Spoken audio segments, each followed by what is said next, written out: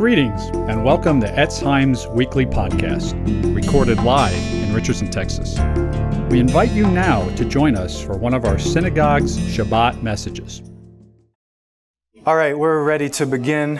Just a brief show of hands. We've been doing this. Is this way too loud, or is that okay? Perfect. Okay, it feels like a lot of echo. We've been doing this. Michael and I started a Messianic prophecy yeshiva back in September, I believe. And so we did September, October, and we took off November, and then here we are back again in December. Just a brief show of hands. Who was at the first two? So a handful of people. Okay, so today I wanted to do a little bit of kind of introductory background, retracing some of our steps in the very beginning. Who has a Bible with them? I made sure this time to not put all of the scriptures on the PowerPoints because there's some things that I think you really have to see in your own Bible for it to really hit home, of some cool stuff in the Gospel of Matthew and in the Torah. And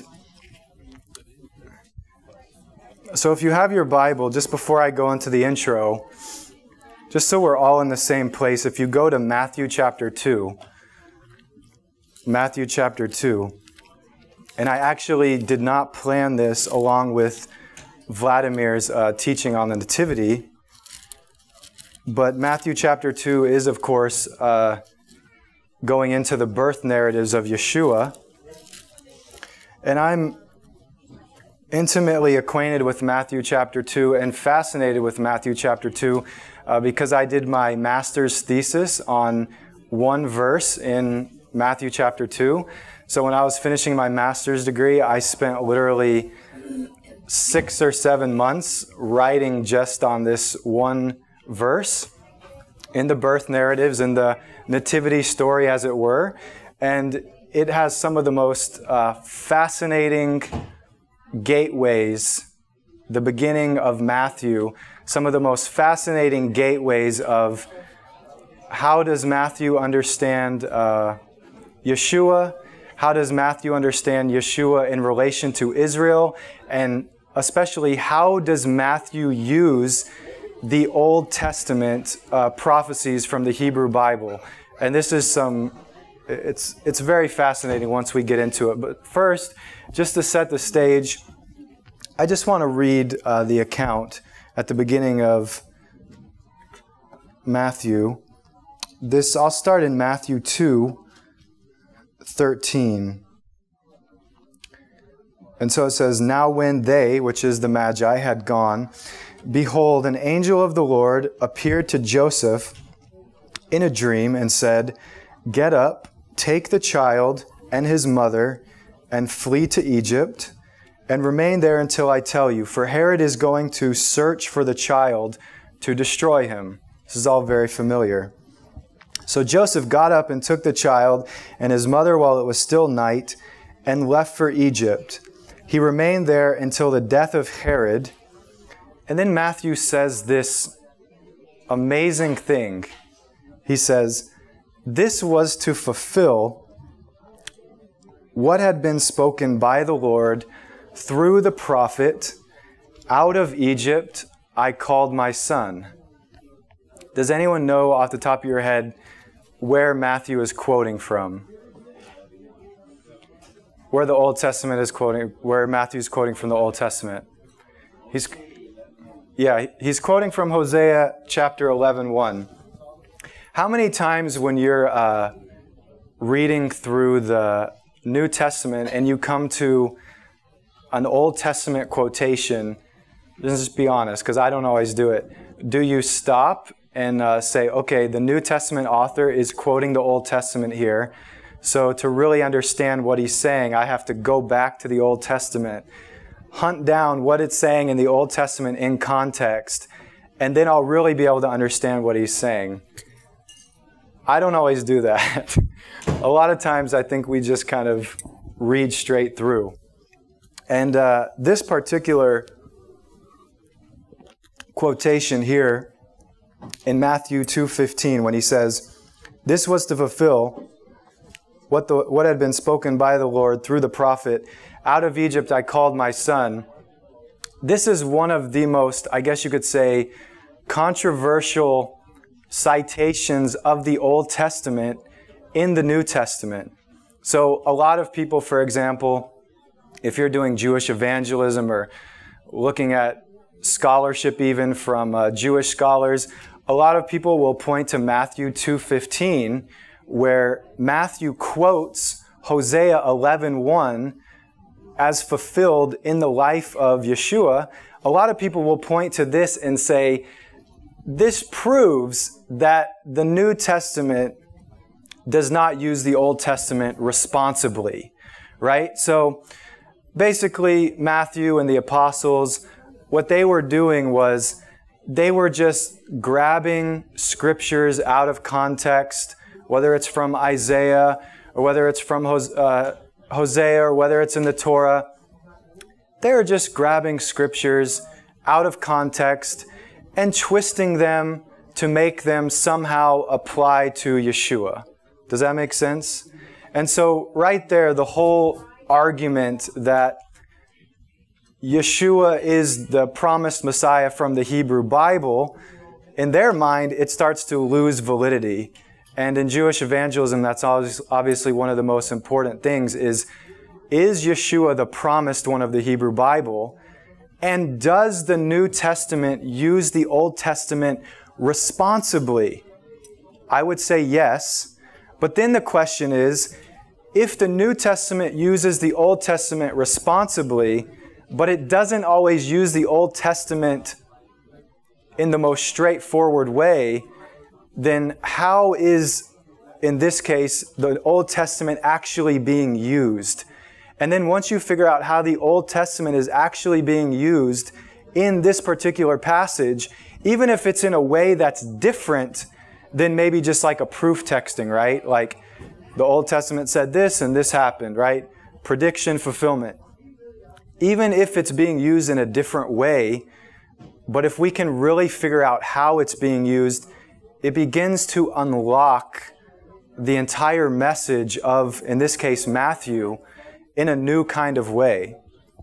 And so what I want to look at here is why in the world is Matthew in the birth narrative, why is he quoting Hosea chapter 11? What's going on? What's he really trying to say?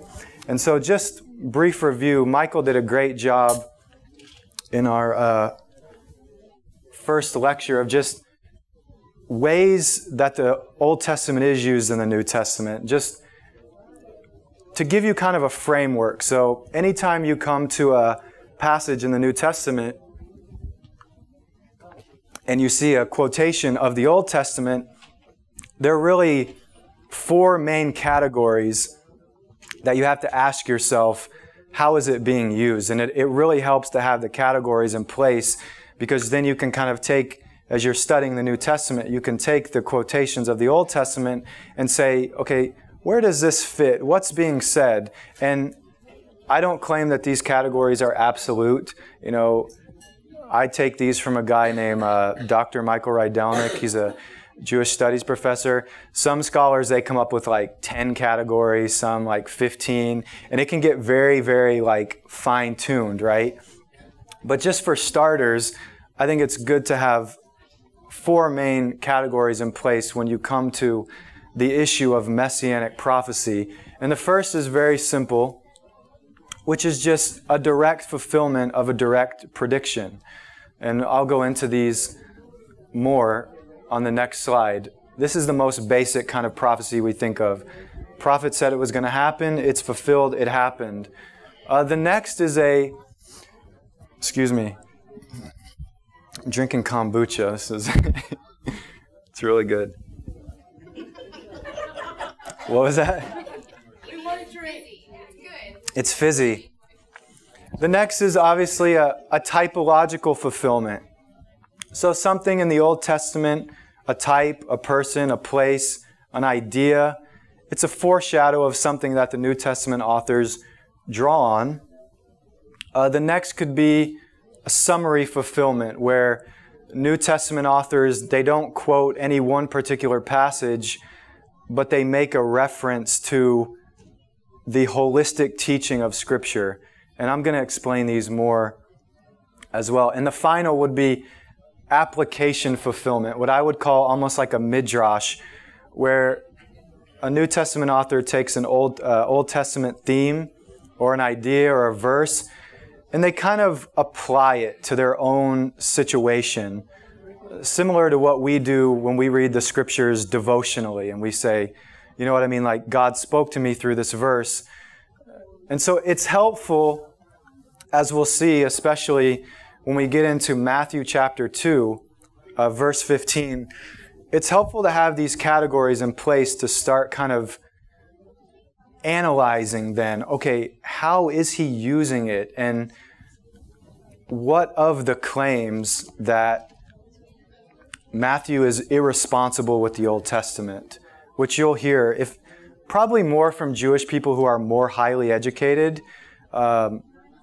This would be one of the arguments that they'll throw in there. Michael Brown, in his book, Answering Jewish Objections to Jesus, he talks about Matthew chapter 2 because they'll kind of try to throw this in there sometimes like they weren't using the Old Testament based on what it really means. Okay, so direct fulfillment, obviously, when the Old Testament predicts a specific event in the future that is not fulfilled until the time of the Messiah, there's one prediction by a prophet and one fulfillment in time. And there could also be direct prediction and fulfillment within the Old Testament, like Jeremiah predicting the Babylonians would come, prophesying that the Babylonians would come.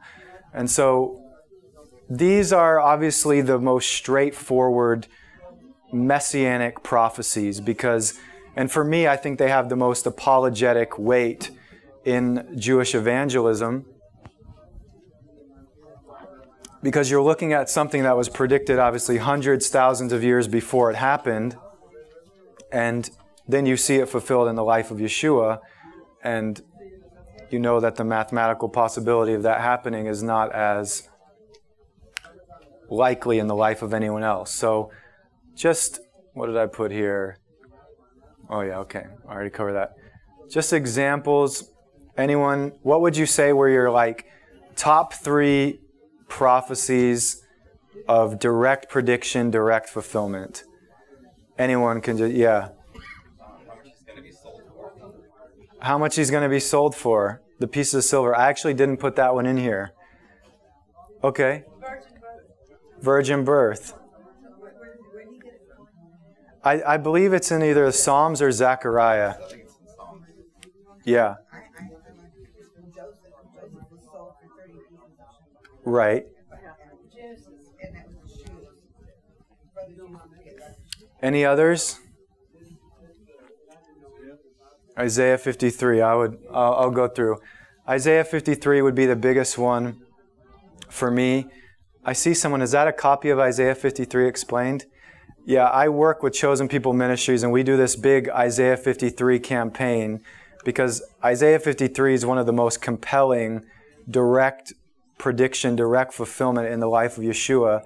There's a story of someone taking that and putting it on a piece of paper with no verse notations and taking it to their work and then going around and asking people, Jews, Gentiles, secular, religious, asking people, who does this talk about? And like the majority of the people will say, oh, it's talking about Jesus, it's from the New Testament.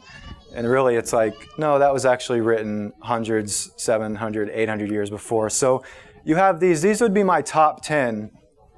Isaiah 9:6, the birth of the child who will be divine. Micah 5:2, that the Messiah would be born in Bethlehem, which Matthew quotes in Matthew 2. Genesis 3:15, the Messiah defeating evil through suffering. Genesis 49:10, the Messiah coming through the line of Judah. So all through Genesis narrows down the seed of the woman that culminates with the tribe of Judah and then on through David. Deuteronomy 18:15 through 19, that's a really good one. Anyone know what that is? the rejected prophet, the prophet like Moses. And I think I put this in there later, but if you want a really good example of Jewish evangelism in the New Testament, go read Stephen's speech in Acts chapter 7, because Stephen lays out this whole thing, and his climax, or his one point of his sermon, is taken from Deuteronomy 18, that just as they asked for the prophet and Moses was rejected by the nation, so too Yeshua the Messiah, the prophet like Moses, was also rejected. So this is a big one as well.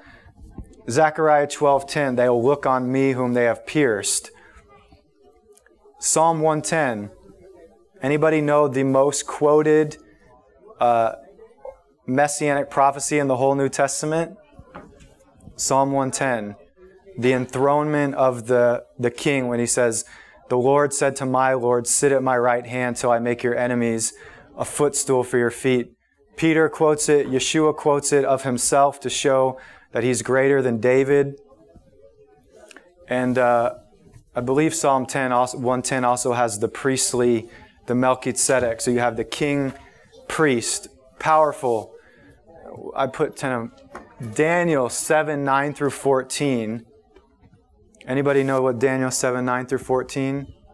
This is one of my favorite passages in the whole Bible. He sees the Son of Man come up to the Ancient of Days, and he's dressed, in glory, and the Ancient of Days gives him the kingdom over all the kingdoms of the earth. There's a guy named Daniel Boyarin, a non-believing Jewish scholar who wrote a book mostly about Daniel 7. And this is a non-believing Jew who's saying, based on Daniel 7, Jews should be perfectly fine with the idea of a divine Messiah. Because the whole point of Daniel 7 is that this divine Son of Man figure is receiving the kingdom of the Ancient of Days. And who is king but God himself, right? And he says there were thrones set up. And so Daniel 7 is a powerful one. When they asked Yeshua in the Gospel of Mark, the high priest asked him, tell us plainly, are you the Messiah, the Son of the Blessed One? He said, I am, and you will see the Son of Man seated at the right hand of power and coming with the clouds of heaven. So Yeshua, every time he called himself the Son of Man, probably drawing on Daniel chapter 7 to show that he's this heavenly, pre-existent figure. And finally, Zechariah 14, 1 through 4, which talks about the second coming and his feet standing on the Mount of Olives. So for me, if I were, let me see how we're doing here. If I were discipling a Jewish person or trying to lead a Jewish person to faith, and that's part of why we want to do these yeshivas, just to give some tools, I would stick predominantly to these because these are some of the clearest direct prediction, direct fulfillment. I mean, it's hard to argue around a lot of the message that's being said in these verses. You have the divinity of the Messiah, you have the suffering of the Messiah, you have his resurrection, you have his first coming, second coming, king, priest, prophet. It's really all there.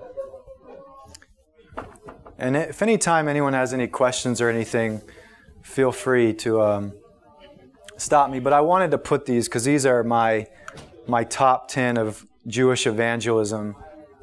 And you can do a lot with these in Jewish evangelism. Question. Yes, sir. Back to Daniel 9. What's that? Back to Daniel 9. Yeah, Daniel 7? Sorry, yeah.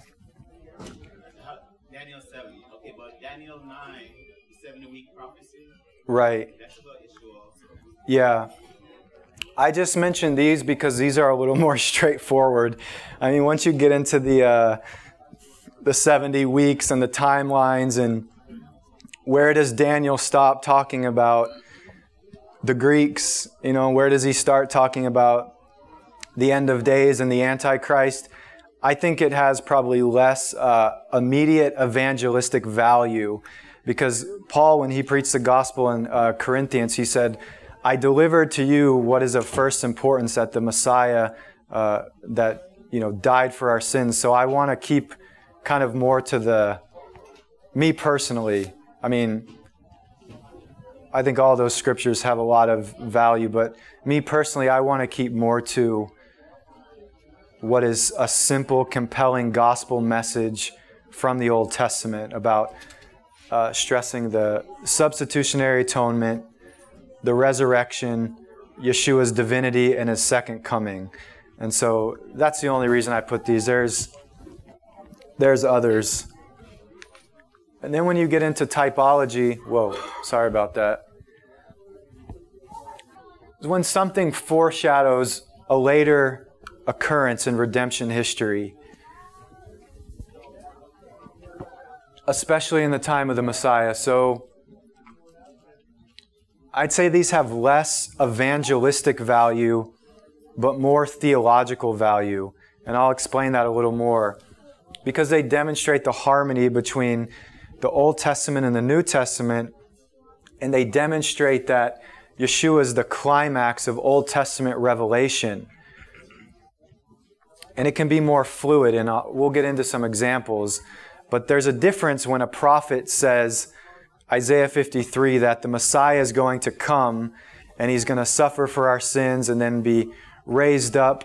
There's a difference between a direct prediction versus something that, looking back, I can later see a connection to Yeshua. Like, let's look at some examples. What's the first one I put? Adam.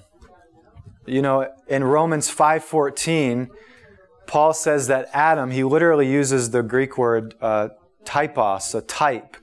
He says that Adam was a type of the one who was to come. And so Adam was a type of the Messiah. Well, how was Adam a type of the Messiah? Well, Paul's whole argument in Romans 5 is that through the actions of one man, sin came into the world. And so through the actions of one man, God brings redemption to the world. So Paul says clearly, Adam was a type. But if I were a Jewish Israeli living, back in 1000 BC, I probably wouldn't have been thinking of Adam as a type of the Messiah to come. It's something that only in later redemption history, God gave revelation to Paul, and Paul looks back and Paul draws a parallel. So I wouldn't use that. I mean, you could use that in Jewish evangelism. It's still important, but it doesn't have the same weight to me as saying, look what God predicted of the Messiah thousands of years. And then there's others. The tabernacle. The whole book of Hebrews is about showing how the tabernacle, the sacrifices, the priesthood are all typology. They're all representations of something that would come into fullness later. Passover and other feasts. We obviously know that one. Yeshua used Passover. Oh, and this is what I was mentioning earlier. Stephen says in Acts 7 that Moses was a type of the Messiah because he was a leader of the people who was rejected. And what got Stephen stoned is he basically says, look, Moses was a type of the Messiah. Then Stephen quotes Deuteronomy 18, and he basically says, just like your people rejected Moses in the wilderness, the Jewish leadership, you rejected the Messiah. And that was like too much for them to handle. So Stephen uses Moses as a type of the Messiah. What else? Babylon in Revelation, the old kingdom of Babylon is seen as representative of this end days. This is what we're going to get into in Matthew chapter 2. The nation of Israel was actually a type of the Messiah in a certain way. All right. And anyone think of any other types, as it were? Anything that you think foreshadow the life of Joseph? I've heard before. A lot of really good typology in the life of Joseph. What's that? The whole thing of Joseph. Yeah, the fact that Joseph wept and Jesus wept, that goes to Right. But Genesis chapter 3, where you have Abraham about to sacrifice his son.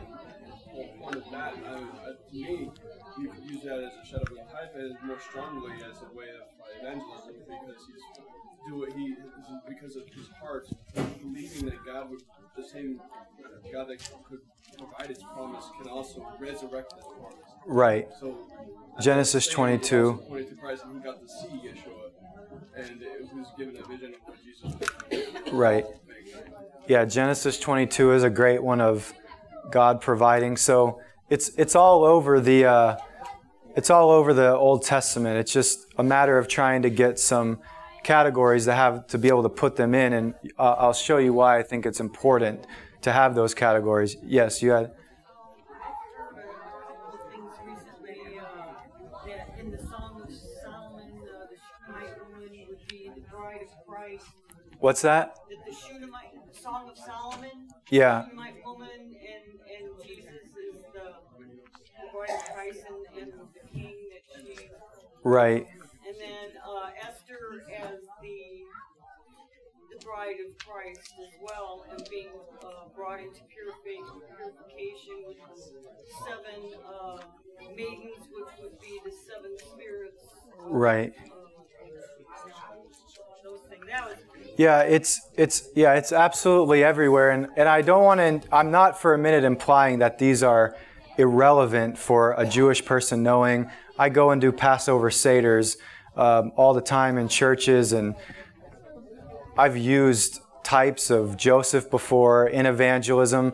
I just kind of look back at my 10 years or so of doing Jewish evangelism and when I lived in Israel, and sometimes I look back on how I would share the gospel with Jewish people, and it was kind of very muddied, and like I was talking about the Passover and Joseph, and it was kind of all over the place. And I wish, like, why didn't you just say, read Isaiah 53, read Isaiah 9, read Daniel 7, read Genesis 3, Genesis 49, so I'm not for a minute saying these are irrelevant. It's just we all have to make our decisions, I guess, of how we choose to present in evangelism. And what we're finding, for example, with our Isaiah 53 campaign with Chosen People is that those direct prophecies carry a lot of weight with Jewish people, and there's a lot of interest being generated. And then I'll get through these next two just pretty fast because they're less important for us today. Summary fulfillment: when a New Testament author doesn't quote one passage, but references like the whole teaching of the prophets per se. So Paul does it here, or Peter rather. The prophets who prophesied of the grace that would come to you made careful searches and inquiries, seeking to know what person or time the Spirit of Messiah within them was indicating as he, the Spirit of God, predicted the sufferings of the Messiah and the glories to follow. So Peter clearly understood that the prophets knew that this was like the twofold gospel, that the Messiah would suffer. And Paul does it again here when he speaks of, I delivered to you what was first importance. Messiah died for our sins according to the Scriptures, was buried, and he was raised on the third day according to the Scriptures. Not giving us any individual verse, but kind of a collection. Matthew does it here. Yeshua and his family went to live in a city called Nazareth. And then he says, this was to fulfill what was spoken through the prophets. Notice how he says plural. It's the first place in Matthew where he references the plural prophets. And then he says, he shall be called a Nazarene. Nowhere in the Hebrew Bible does it say that Yeshua will be called a Nazarene. Nowhere. So people will say, you see, Matthew, he's making stuff up. He's not responsible. But he says he's summarizing the view of the prophets. And I think what's probably happening here is Nazareth was a despised place. You remember in John, I think it's Nathanael who says, can any good thing come from Nazareth? So when Matthew says he shall be called a Nazarene, I think Matthew is summarizing the Old Testament view that the Messiah would be despised. Maybe going back to the Moses typology or Isaiah. I don't know exactly where he's getting it, but he's summarizing the teaching of the prophets. He's not giving us chapter and verse. He's just assuming this about the Messiah. In the book, I think it's Numbers, the book of Numbers. You have the Sota and you have the not Sarah. Someone, who takes A Nazarene, yeah, the Nazarene vow.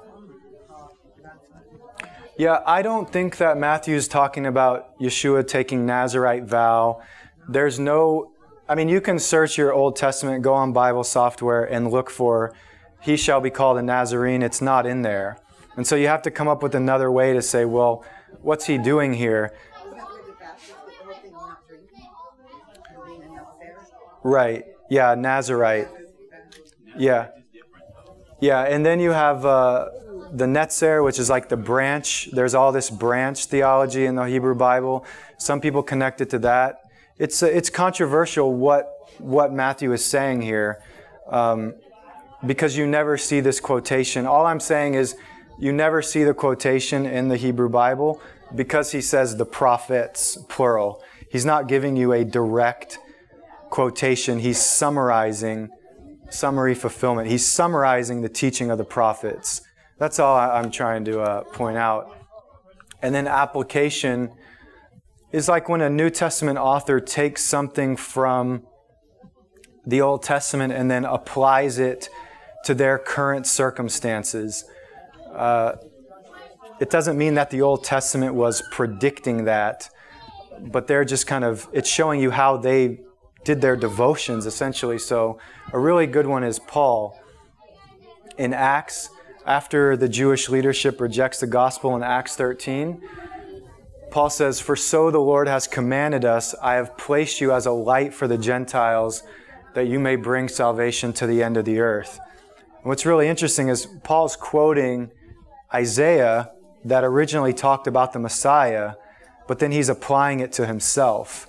And so it shows you how the early followers of Yeshua, how they interacted with Scripture in their everyday lives, how we would say, the Lord has given me this word from the prophets, and we take something from back then, and it doesn't mean that it predicts our life circumstance, but we're just applying it. And you see this in different places. Here's a good one. Paul uses this twice. Oh no, not this one, but here he's quoting about the wise, and the one I wanted to get to. When Paul's making a case for why preachers should be paid, he quotes the Torah. It says, "You shall not muzzle the ox while he's threshing." And that's from, he does it in Timothy, 1 Timothy and 1 Corinthians. And so Paul clearly, he's just drawing a principle from the Old Testament and applying it to his own life, saying, listen, when animals were working, they got to eat. You didn't muzzle them. While the ox was threshing, it got to eat the grain. So Paul is saying, anyone who preaches the gospel and does the work of the gospel deserves to get paid. So Paul is applying something from the Old Testament. And this is just kind of review from what Michael really covered a couple months ago.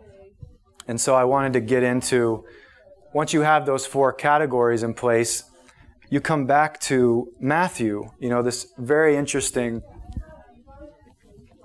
passage in Matthew where he quotes and says, Yeshua was under threat of persecution, under threat of being killed by Herod. And then he quotes Hosea and he says, this was to fulfill what the prophet had said, "Out of Egypt I called my son." Now here's where the problem comes. It's not really a problem. Anytime there's a problem, it means that you're on the way to getting probably a deeper answer. Because here's Hosea 11, 1 through 6. "When Israel was a youth, I loved him, and out of Egypt I called my son."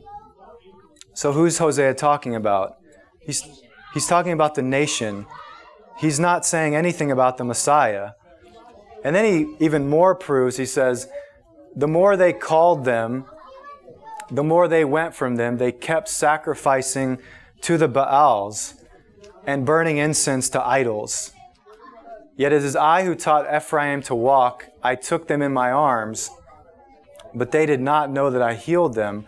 I led them with cords of a man, with bonds of love, and I became to them as one who lifts the yoke from their jaws, and I bent down and fed them. So the question is, why in the world is Matthew, if you think Scripture is inspired, I believe it's inspired, I believe God is highly intelligent, why in the world is Matthew quoting a passage that talks about disobedient Israel, that when Israel was a youth, so a young nation, God loved them, chesed, covenant love, and then he says, out of Egypt I called my son, which is a textual reference if you want to turn to Exodus 4:22, where Moses is talking to Pharaoh, and he says, then you shall say to Pharaoh, thus says the Lord, Israel is my son, my firstborn. So I said to you, let my son go that he may serve me. But you have refused to let him go. Behold, I will kill your son and your firstborn. So the idea of Israel being God's son and firstborn is connected to the idea that Israel is God's privileged nation among the nations, right? It's not just that God literally begat Israel, but it's saying that God called Israel his son because God adopted them, took them under his wing, and made them his people in a kingdom of priests. And so when he's saying to Pharaoh, out of Egypt I called my son. And so in an ancient Near Eastern context, the firstborn son, or whoever had the right of the firstborn, you see it sometimes in the Bible being flipped, but whoever had the right of the firstborn had the special privilege of the father, right? And that's what all the bickering's about in the Torah between all these. So God says, among all the nations, Israel is my firstborn. Israel is my privileged people. Israel is my son. They have the inheritance above all the nations of the earth. But then he says, the more basically God tried to work in Israel's life, the more Israel committed idolatry, right? So they're worshiping the golden calf. They're burning incense to Baal. And God is saying, I was your father. You were my son. I did all this for you, and yet you totally forsook me. And so again, the question comes back. If Matthew is a Jewish scholar, why is he quoting Hosea 11? Why is he quoting a passage which talks about the disobedience of Israel? Why is he applying it to the Messiah? He could have quoted thousands of other scriptures. He could have done a lot of other things there, but he knows Hosea well. He knows how people are going to hear this, and they're going to say, because when you quoted a verse back then, you're invoking the whole passage, right? So a Jewish reader back then, they're going to hear this, and they're going to think, Hosea 11, disobedient Israel, right? And so the question is, why? What is Matthew doing? Why is he using a verse that talks about the disobedience of Israel and spinning it around and saying it somehow relates to the person of the Messiah?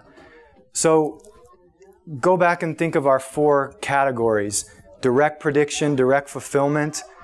Clearly, this isn't a direct prediction. How could I read this as a direct prediction of the Messiah? Because he's not saying the Messiah is going to go down, live in Egypt, and then come out. And so a lot of people, to defend Scripture, they might try to go that route, but actually miss what's being said.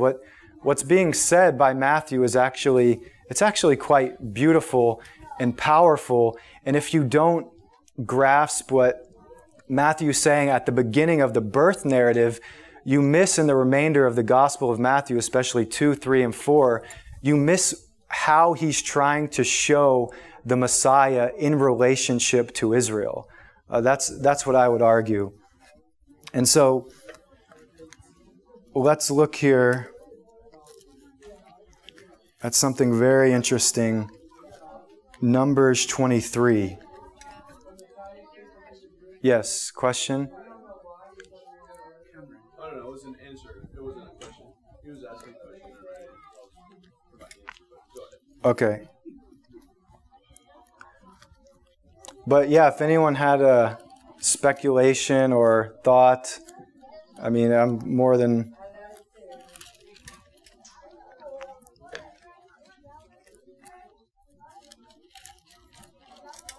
Because I think what Matthew is really doing, I think it fits into the category of typology. So the reason Matthew is saying Yeshua goes down, lives in Egypt, and then comes out of Egypt, he's trying to make a connection between Yeshua and the people of Israel, right?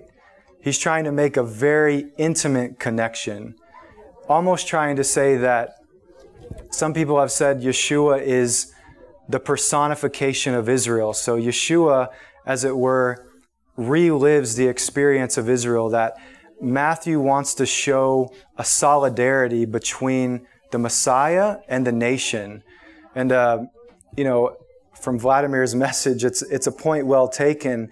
It's right here in all of the Christmas text, And last year, Tali and I, we were at a church for a Christmas service, and the guy, he was giving a Christmas message from Luke, and I just remember he didn't say anything about the connection between Yeshua and his Jewishness, or Yeshua and the nation of Israel. He didn't go into any of this that's here. And for Matthew, I would argue Matthew is trying to make the strongest possible connection between Israel and the Jewish people possible, which is why he quotes Hosea 11. I thought about it this morning when they were reading it. Never, because in some section I saw they made big deal of Egypt and Hera, and then flee. And Luke doesn't. Luke doesn't even mention it. I think it has to do with audience, because... He went back to Nazareth. It doesn't say he went to Egypt and then back to Nazareth. Yeah, Luke was writing to a predominantly probably Gentile, Greco-Roman audience, so he wanted to present certain details of Yeshua's life.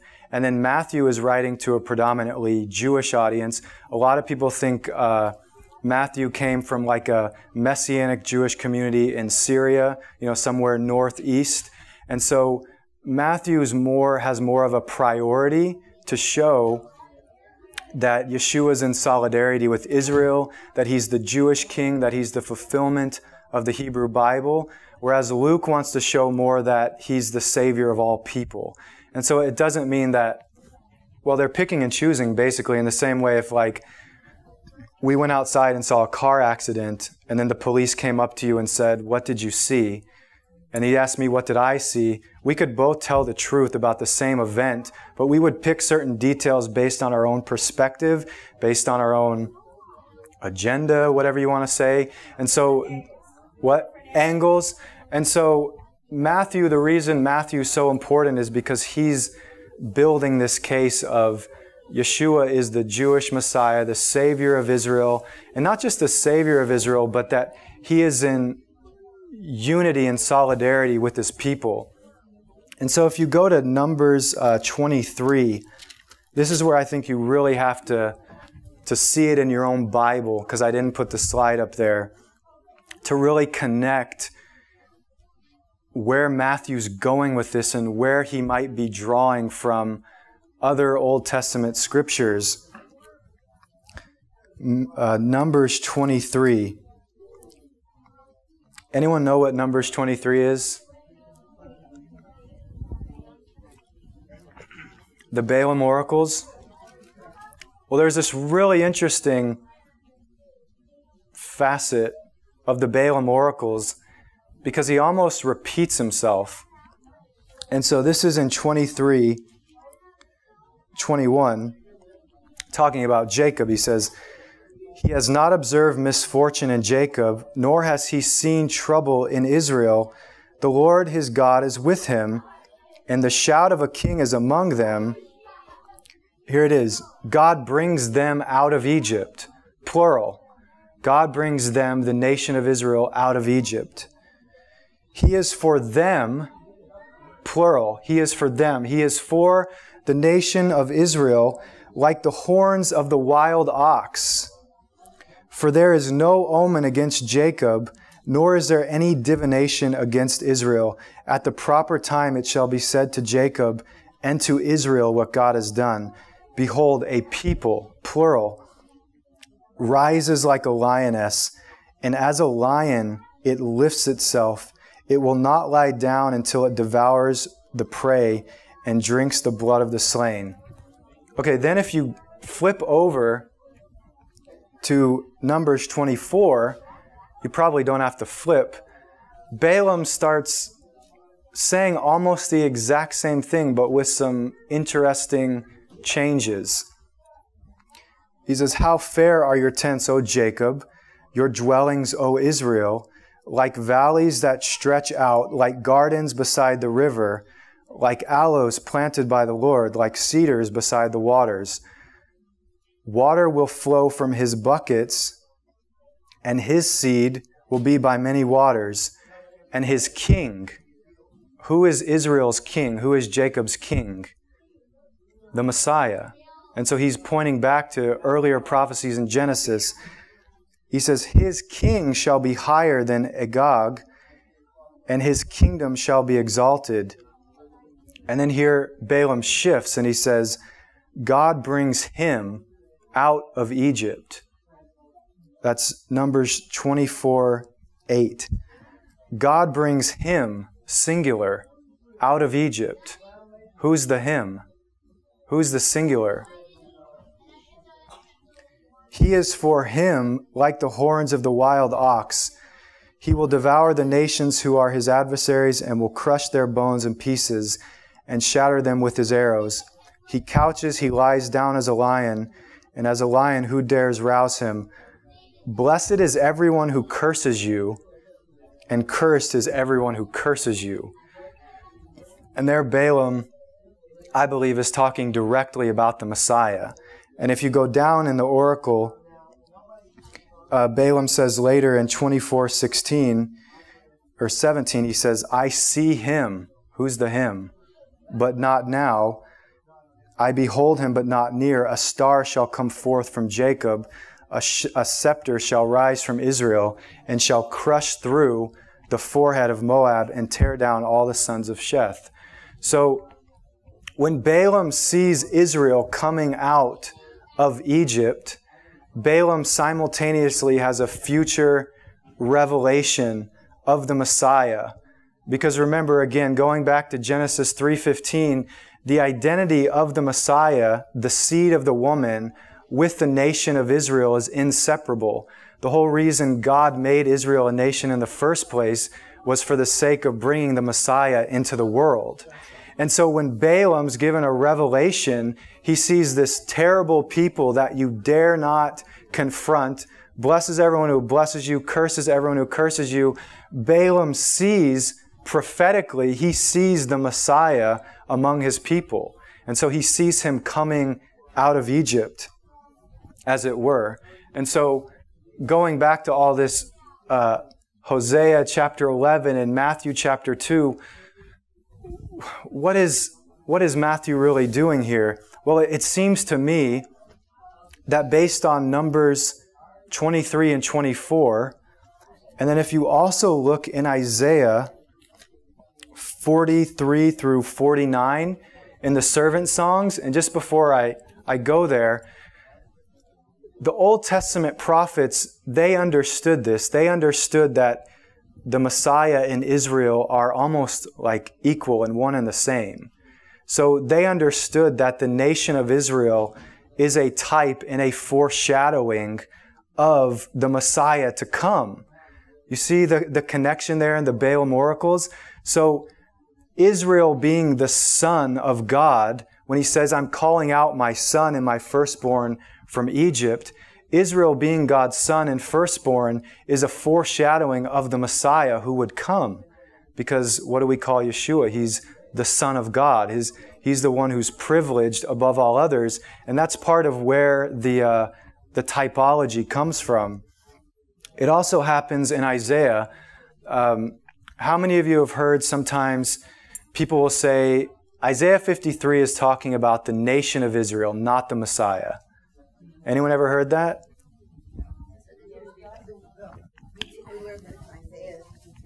we got Isaiah 52 and 51, which is about Yerushalayim.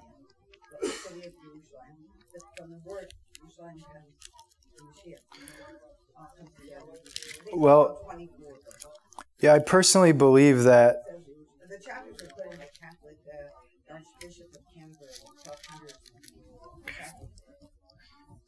Yeah, I just personally believe that the solidarity, the overlap between Israel and the Messiah, it's already there in the Balaam oracles. When Balaam sees Israel, he sees the Messiah. And the same thing in the servant songs of Isaiah. What actually happens is, if you go back to the beginning of the servant songs and say Isaiah 43:10, God says to Israel, "You are my witnesses," plural, declares the Lord, "and my servant, whom I have chosen, so that you may know and believe me and understand that I am. Before me there was no God formed, and there will be none after me." And then if you look in 44, Isaiah 44, 1 through 3, he says, "But now listen, O Jacob, my servant, and Israel, whom I have chosen. Thus says the Lord, who made you and formed you from the womb, who will help you. Do not fear, O Jacob, my servant." And I'll skip down to 3. And he says, "I'll pour out my spirit on your offspring and my blessing on your descendants."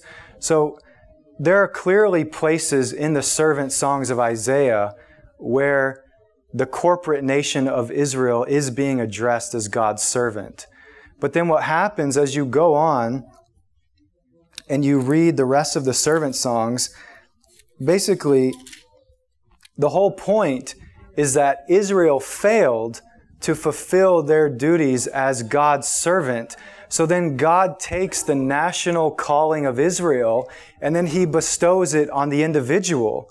And that starts around Isaiah 49. So Jewish people are actually right to say that in Isaiah, the servant is actually both. The servant in the beginning of the servant songs is the nation of Israel. But then when you go to Isaiah 49, he says to the Messiah, "You are my servant Israel." This is 49:3. "In whom I will show my glory." And then if you skip down, he says, Isaiah 49:5, "And now says the Lord who formed me from the womb to be his servant, to bring Jacob back to him, so that Israel might be gathered to him." So earlier in the servant songs, Israel is the servant. By the time you get to 49, there's another servant, and he's saying, "You're my servant to actually bring Israel back." Well, how can Israel bring Israel back to itself? So there's the transition there. But for our purposes, I'm just trying to show in Numbers 23 and 24, and in the servant songs of Isaiah, there's already the solidarity between Israel and the Jewish people is all over the Hebrew Bible. Does that make sense? And so when we get to Matthew chapter 2, verse 15, where he's quoting Hosea, talking about disobedient Israel, they went down to Egypt, and then he says, this was fulfilled, what was spoken through the prophet, "Out of Egypt I called my son." What Matthew's doing is he's showing that Israel is the typology of the Messiah in the Old Testament. And so Israel's pointing forward to the person of the Messiah, but with some key differences. So now what Matthew wants to do, now that he has the solidarity pinned down, he wants to show in the rest of the next unfolding chapters, he wants to show that Israel is almost the antitype to the Messiah. In literature, it's called like a foil character. It's like the opposite character. And so he's showing that as God's truest son, the Messiah is the one who's turning the clocks back on all of Israel's failures. And so why does Yeshua go down and live in Egypt and then come out of Egypt, and then Matthew quote Hosea 11, which talked about the disobedience of Israel? Because Matthew wants us to see that in the same way that Israel went down and came out of Egypt and failed at every single point. Remember? So Israel came out and failed. Matthew is now saying, now Yeshua goes and relives the experience of the nation. He stands in solidarity with his people. The patriarchs went down to Egypt, sojourned in Egypt, and then they eventually came out to the promised land. So Yeshua goes down to Egypt, lives in Egypt, and then comes out and then goes and lives in Nazareth. And what Matthew is trying to say is Hosea 11 is being reversed in the person of the Messiah. Israel's record of disobedience is actually being washed away, and now there's going to be a new history for the nation of Israel through the person of the Messiah. Now that's really powerful preaching. That's like really powerful stuff. And so this is right here in the birth narratives, the Christmas story. You know, it's all there, this intricate solidarity between Yeshua and his people, and that Matthew's trying to say this is the one that our nation should hope in, because he's the one who has the power to stand in solidarity with us and wash away our history and wash away our record of disobedience. So a Jew in the first century reading this would be haunted by the record of Hosea 11, because we went down to Egypt and God chose us and we failed over and over again. We failed and committed idolatry. The golden calf, Numbers 25, right after the Balaam oracles, they're committing idolatry again. So this is the record of sin which haunted the nation. And so what I'm trying to show is that Matthew is such an intelligent, selective interpreter of the Hebrew Bible, and he's taking passages from Hosea and passages from Numbers and passages from Isaiah talking about the solidarity of the servant with his people and showing how the servant is the one who's going to reverse it. But how could he reverse it unless he went down into Egypt and relived the gauntlet of Israel's own trials and tribulations? So just concluding, what further evidence is there in Matthew that this is in fact what Matthew is trying to say? Well, if you go to Matthew 2:13 with being baptized by John the Baptist, where Yeshua goes to John to be baptized, and John tries to prevent him, and John's not having it. He says, I have need to be baptized by you, and do you come to me? And then Yeshua says, permit it at this time, for in this way it is fitting for us to fulfill all righteousness. Why in the world is Yeshua being baptized in the baptism of John, which is a baptism of repentance from sin? Yeshua had no sin. Even John understood what his baptism was about. He says, my baptism is a baptism of repentance for sin. I'm out here calling Israel to turn, and you're the Messiah, and you're coming out to be baptized by me? And then Yeshua goes into the water, and then he comes out, and then what does God say? This is my beloved Son, in whom I am well pleased. This is my true Son. So Yeshua, just as in Numbers 23 and 24, just as in the servant songs of Isaiah, he goes to be baptized by John to identify with the sins of Israel.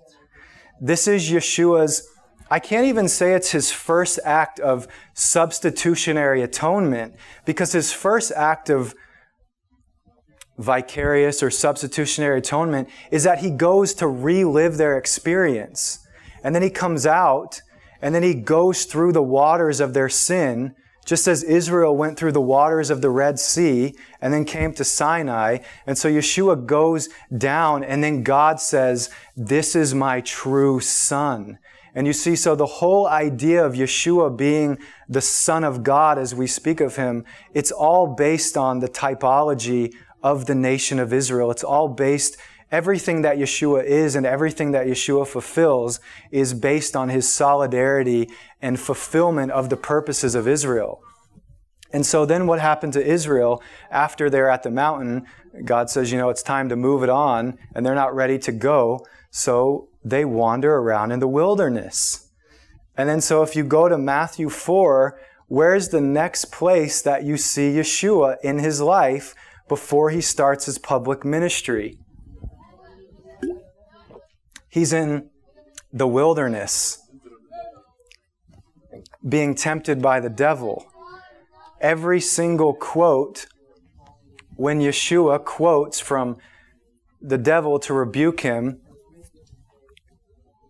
every quote, almost every quote, depending on how you read the Old Testament text, every single quote he quotes from the book of Deuteronomy, the book that's recounting Israel's history of failure. And so Yeshua then, he goes down to Egypt, he comes out, identifies with their sins, and then he goes into the wilderness and he identifies with their temptation in the wilderness, and he identifies with their struggles.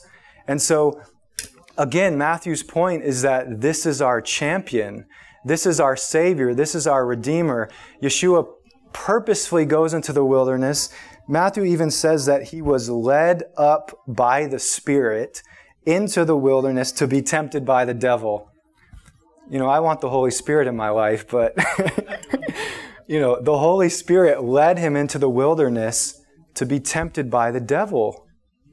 And then he's out there rebuking the devil from the book of Deuteronomy. And the question again is why is he doing this?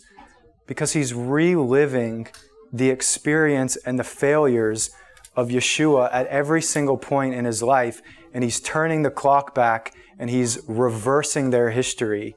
And so it's powerful gospel preaching. When I wrote my conclusions in my thesis on this verse, I said, Matthew is like the Jewish evangelist of the highest order. This is some of the most beautiful, hope-filled gospel preaching to Israel and the Jewish people in all of the New Testament. This is highly contextualized, highly specified, highly focused on giving Israel hope. And, it's just beautiful to me. But what I'm trying to show in our yeshiva is that if you don't go back to Matthew 2:15, out of Egypt I called my son, and really try to hunt down why is Matthew quoting this verse? What is he saying? He's making a theological point, not just a historical point. As was pointed out, he doesn't just care to say, these are the historical facts of Yeshua's life. He's strategic in quoting Hosea, and it's not until we really start hunting down and analyzing and looking for why are the New Testament authors using these quotations? And sometimes the answers like this, they're a little complicated, and most people, they'll be prone maybe just to write Matthew off and say, oh, he's just proof texting, he's just grabbing something from here because there's like a similarity. But when you really stop and look at it, the New Testament uses the Old Testament so faithfully and so ingeniously. It's absolutely inspiring, and it's powerful preaching. Another point I made just as I wrap it up was, when I wrote my thesis on this, was how could Christians or anyone fail to see Yeshua as the greatest advocate of Israel? It's ironic because some people will actually base their replacement theology on verses like this, because Christian scholars, they see the connection that Yeshua is fulfilling the history of Israel, right? So they develop like a fulfillment theology, and they say, therefore, Jesus has kind of replaced Israel in their mind, right? Just like they'll take from certain letters in Paul and they'll say, the church has replaced Israel. Well, they'll use passages like the Gospels and they'll say, not only has the church replaced Israel, but the Messiah has replaced Israel because he takes what was theirs and he relives it. But I'm thinking to myself, this should actually fuel hope and evangelism for the Jewish people more than anything. This should not be seen as relegating the Jewish people in any way. This should enforce the idea that now that Yeshua has come, there is more hope for the Jewish people than ever before. And that's what Matthew's trying to say. Now there's more hope for us as a nation, not Yeshua's coming to abolish the nation or to fulfill their calling and reject them, but Yeshua's coming to be the example and the Savior of the nation. So I've always puzzled how people could read the Gospels and fail to see that Yeshua is first and foremost a sign of God's faithfulness to the people of Israel. And it's really heartbreaking that most Jewish people and most Christians would actually they don't actually see Yeshua in that way, so intricately tied to his people. But it's all here in the Gospel of Matthew, and we could go on and you could kind of use this lens through the whole Gospel of Matthew, looking at Yeshua as the Moses and the deliverer with the Passover. This is like Matthew's fundamental truth that he's building his whole picture of Yeshua on, is this connection with the Jewish people. So I just wanted to kind of slow down today and talk about one verse and really dig in and talk about it in context to show how we can use these kind of truths in evangelism and to reinforce our own views and understanding of what God is doing today. So I'll kind of wrap it up there, and if anyone has any questions, I went just over an hour, so I want to be respectful of your time. So thank you all very much.